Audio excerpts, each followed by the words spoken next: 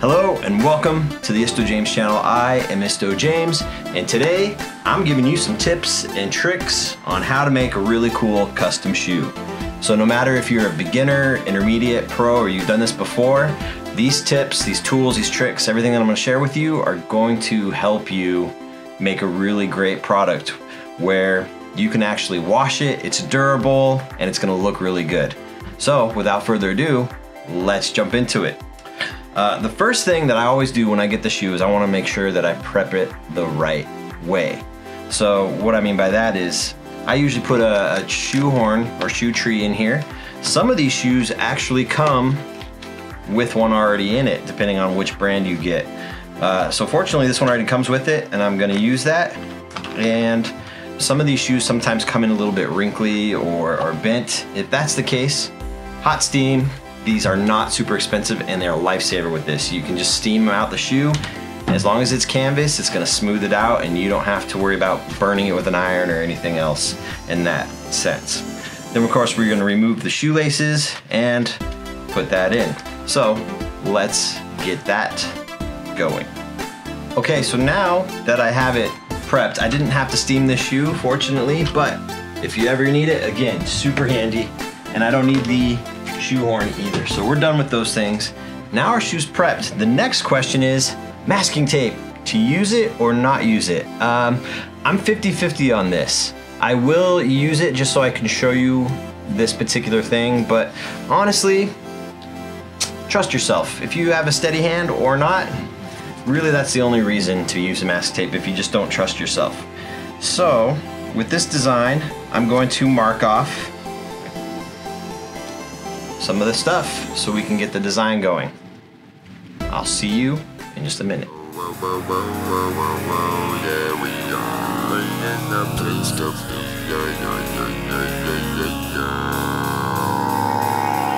Alright, so the reason for the masking tape, again, you want a straight line, but when you put this masking tape on, you want to make sure that it is good and on the shoe, because if any paint leaks into that, it completely defeats the purpose. So that's why I like to avoid using masking tape if I can. But for the sake of showing you, we're gonna do it.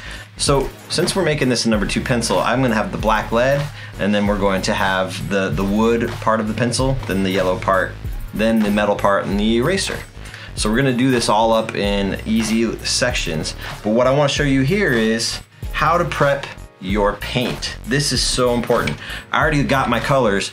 Now when you're using these paints, I want to show you that Angelus is probably my most favorite company to work with. They make really great viscous paint, and it really is good for leather or even the canvas shoes. But since this is a simple project and we're using canvas, you can use basically any type of paint that you want. If you go to Michael's or any kind of craft store, you can get the cheaper paint. I got myself this nice 36-piece multicolor set, and it's going to be more than enough for doing what I need here today, because I got all the colors that I want, and it's a good enough quality paint that if we prep this the right way, it should still look really good. The next part of that is this, the GAC. So golden GAC, this stuff's a miracle worker when you're working with fabrics, shoes, anything else. I'm going to mix this as a medium into my paint here, and this is gonna help that really get absorbed into the fabric, and it's going to make it so you can wash it later. So it becomes like this nice rubbery paint where it doesn't chip and crack, but it actually flexes and bends with the shoe. So you're gonna get a lot of durability out of that. When I mix this into the paint, and then we're gonna be ready to go. I did pick my colors. Let's see how this turns out.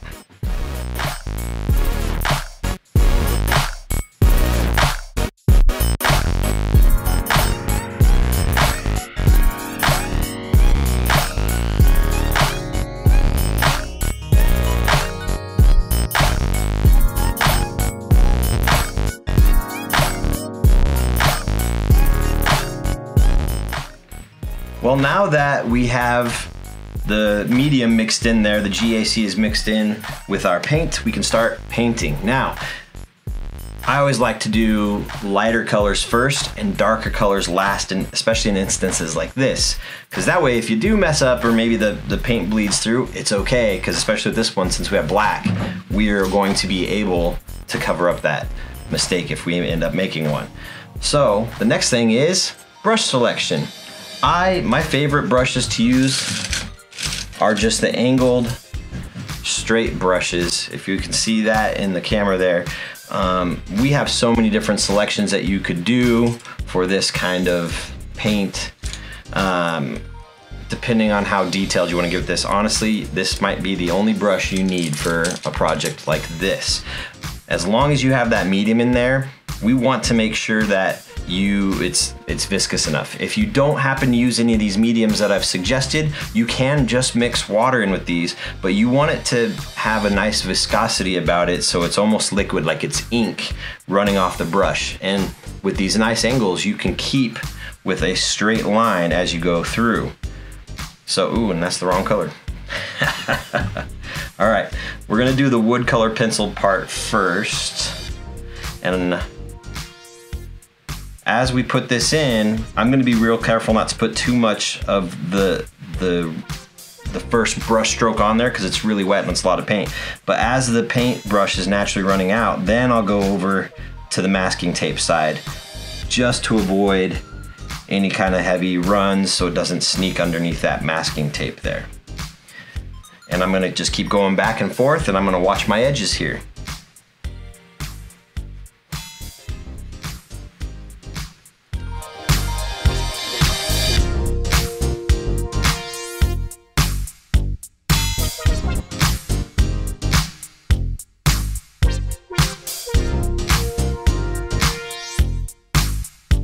And boom, bam. Now that we have that color in, you could choose to do a second layer if you want, but because I'm using this medium, it's pretty well and evenly spread throughout the whole thing. The next step that I have to do, especially if you are using that medium, is you need a blow dryer or a heat gun, because that's what you're gonna use to set it. Once you use the heat to set it, it's part of the requirements for that particular brand or that particular medium, but that really helps lock it in so that paint doesn't go anywhere again, so you can wash these shoes later without losing any of the color and not have any cracking. So I'm gonna do that, and I'll be right back and see you in just a second. Never mind, we got it right here. Let's put the heat on it.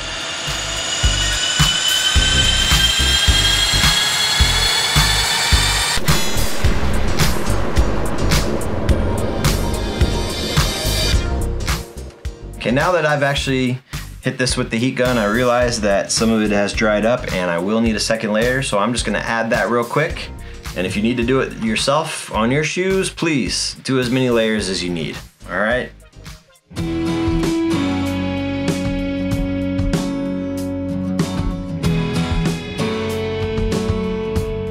All right, now that that's nice and set in, I'm gonna remove the masking tape and just see how we did, shall we?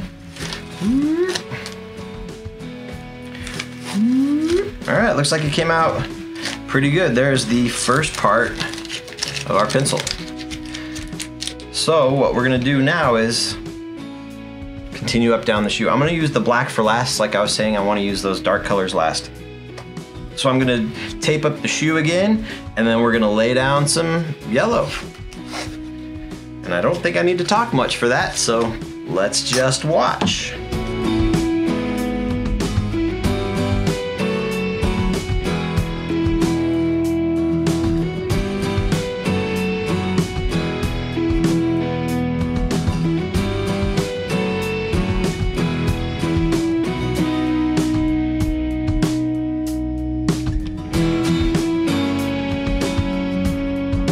All right, as I'm applying this color, I do want to imply though, when we put this main color on, when it's fresh and full of paint, I usually go into the middle, and then when it starts running a little low, I want to emphasize this point here is when we get to this masking tape part, I'm going to stroke against it so that way we make a nice defined line. If I start painting right up next to it going this direction, you're gonna get paint underneath that masking tape. So just as an extra security precaution to help yourself, it's better to go from the tape and bring it down onto the shoe. That will help make nice, solid lines. All right, let's go back to watching.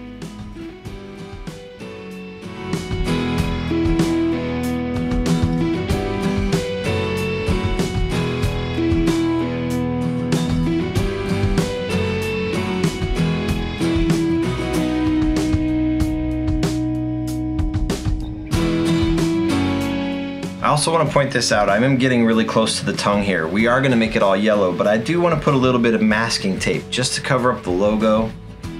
That way we don't get too much paint on that.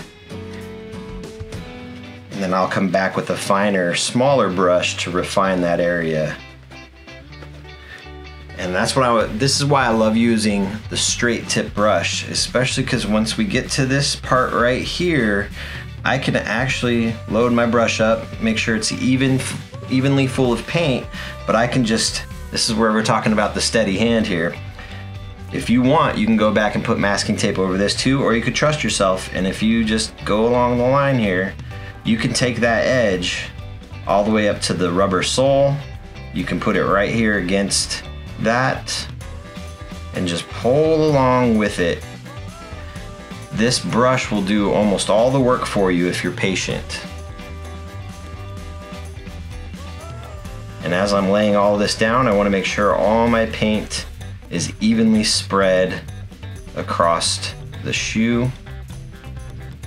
And then we will go back when we're done heat gunning it, or blow dryer if that's what you're using, and make sure we don't need a second layer. As you're painting this, I go over the eyelets here. I don't mind getting paint on them. In fact, I like it a little bit better because I get the paint down in there. I have a way to clean this up, and I'm going to show you that at the end. So don't worry about getting a little messy on this part, because we have an easy cleanup process that I'll show you in a little bit.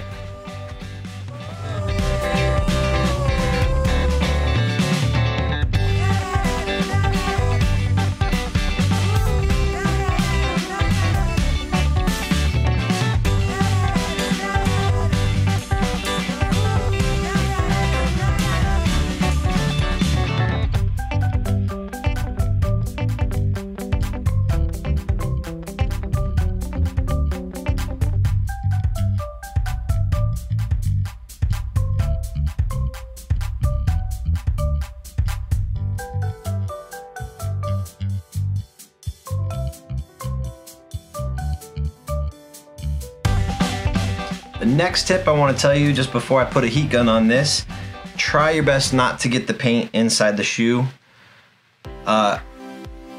It just looks cleaner in my opinion. Plus, if you're wearing white socks or anything with it, there's a good chance, at least the first few times you wear them, that paint could rub off a little bit and then get all over your socks. So I like to go bring it right to the edge and then leave the inside purely original. That way it doesn't mess with the overall integrity of the shoe. All right, let's put some heat on it.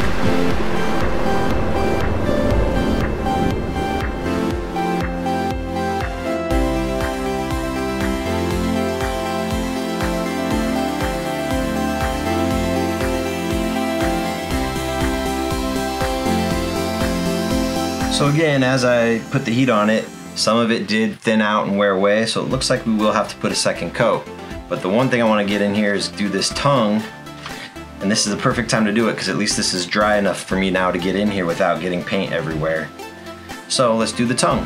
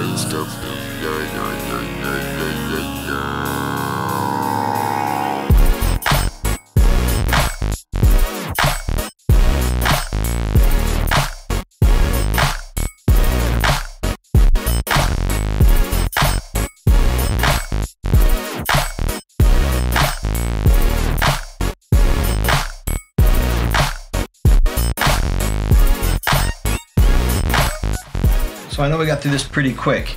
If you don't feel you have a steady enough hand, you can always go grab some more masking tape and recover up this line. Just make sure that part of the shoe is dry. You don't want to rip off any wet paint to go with it or ruin any of the progress that you've made towards it so far. I've done this for a while, so I'm pretty comfortable with a steady hand here, but you do please whatever's comfortable for yourself. All right, I'm gonna get back into it.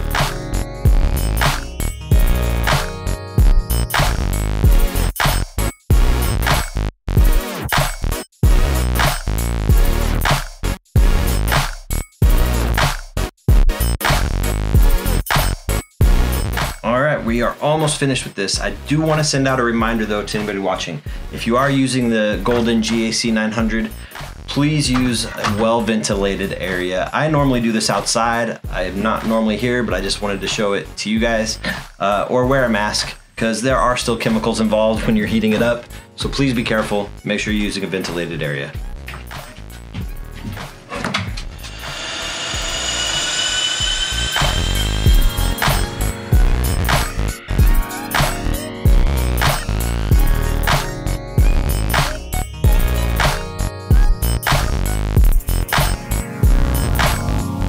And the last step of the design is we're going to put the number 2 pencil symbol here right on the edge now that this is dry enough.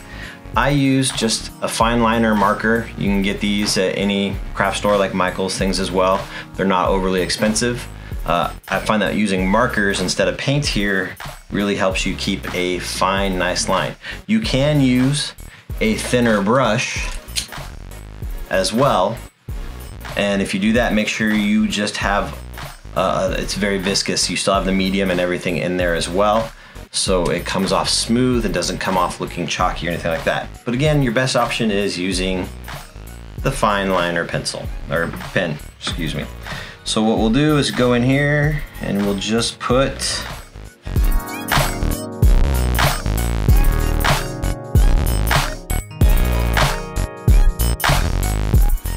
there. That way it's legible, it's nice, it's neat, and you're good to go. The final thing that I'm going to show you is how we clean this up. If you get yourself some rubbing alcohol and some cotton swabs, this is the best way, hands down, to make sure that you have a beautiful, nice looking project. So what I do is I'll take that and I'll just go over by the eyelets or the rings. Now I like to use the 91%. This stuff is strong, it's good, it's effective, and you can really just clean up these rings.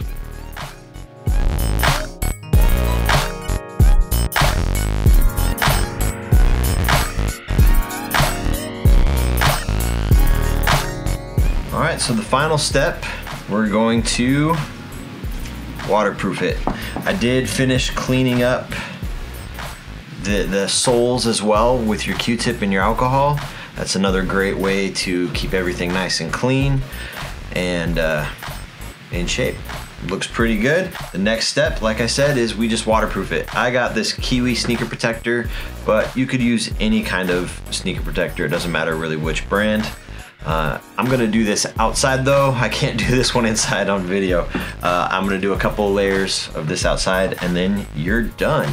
So I hope these tips and tricks will help you have beautiful, long-lasting projects. That's all from me this time around, so I hope you learned something. And whether you're sitting on the toilet or in bed just watching this video for fun, hey, thanks for checking us out. We like it. Don't forget to like, subscribe, share with your friends if you found this helpful. And until next time, we will see you later.